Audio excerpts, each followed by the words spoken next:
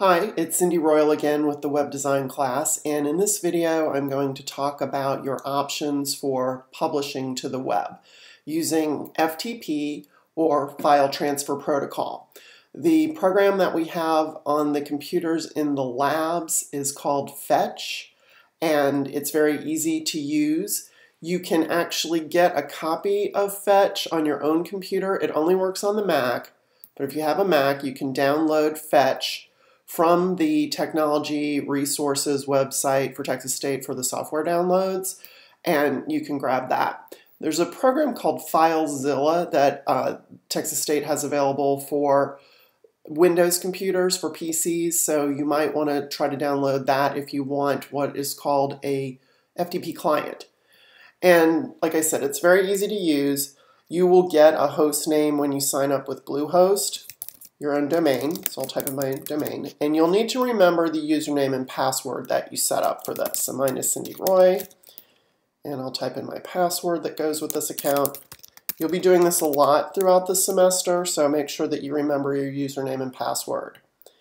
And when you first come into your account, you are going to encounter the root directory, which is just this slash. And in most websites, there is a public HTML directory that things are actually published in. So in this case, I'm just going to switch by date because I know I've published to it recently. You won't have as many files as I do when you first start. And here's the public HTML directory. So we'll double click on that. Make sure you're in public HTML if you want files to be published publicly. This folder will not show up in the URL, but it's just a way for you to have a segment of your website that has public files, and then another segment of your website to maybe save things privately. It's the cloud, and it allows you basically just to save files.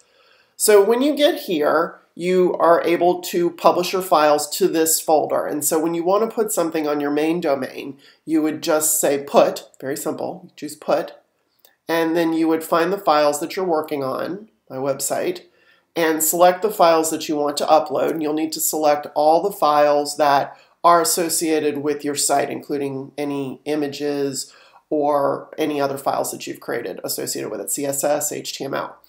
And I'm not going to put these because I don't want to overwrite things on my site, but you'll say put, and then the file program, the FTP program will run. You'll see a little dog running, and when the dog is finished running, your files will be published to the website, and then you can go to the browser and check at the domain where that's located.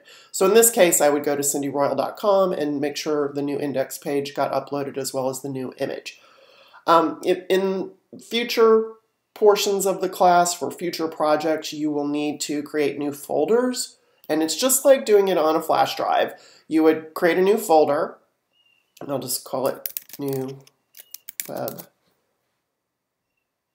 And that folder gets created now, and then just make sure you double click to go into it if you want to publish things in that folder. And you would just say put, find the files again, and put them into that folder. And then the URL for this would be cindyroyal.com/newweb. It would be it would include the folder name. And if you ever need to delete anything, like I don't really need this new web folder, there's a big delete button over here, so you can always delete files that you don't need or folders. And sometimes you need to get things from the web. Maybe you have it up on the web and you want to use FTP to get it. You can get it right from a browser usually, but there might be a reason why you want to get multiple files at one time. And get is pretty easy. I can just click on the file and say get.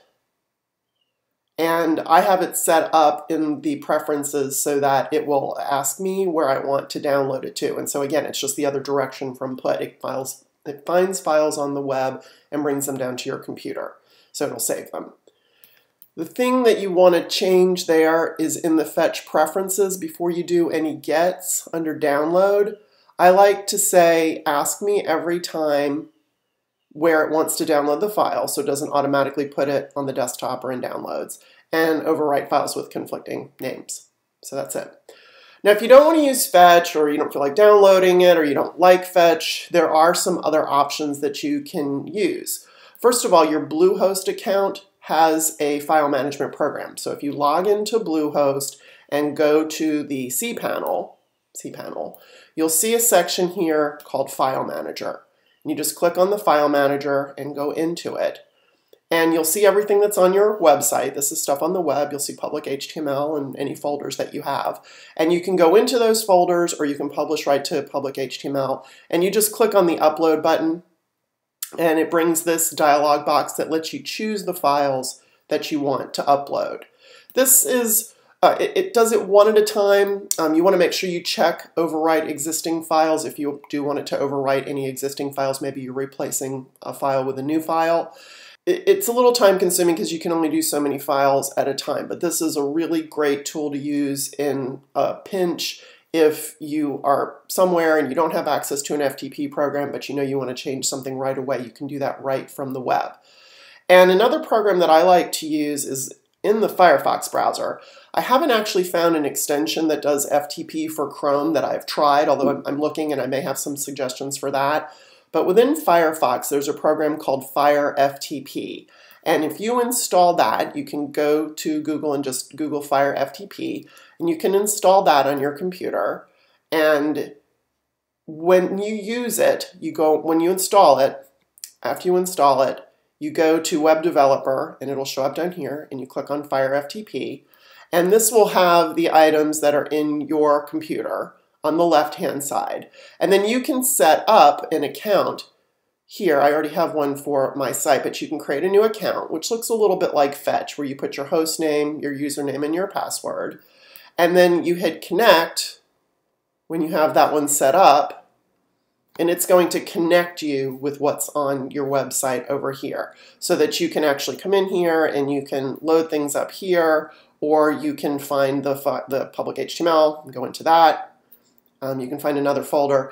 And the put and the get are actually these arrow buttons. So if I wanted to take something from my documents, maybe this, I think my website is what we've been working with. Here's my website.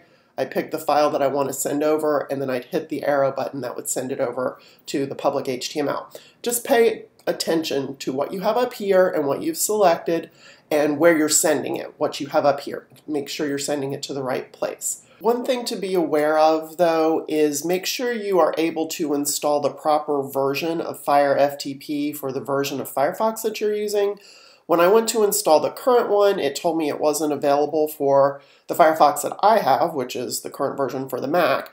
So I did a little Googling, and I found that I could go to this versions URL for Firefox, and I found the earlier version that allowed me to be able to install that for my version of Firefox. So just something to be careful. The versions will probably catch up before long.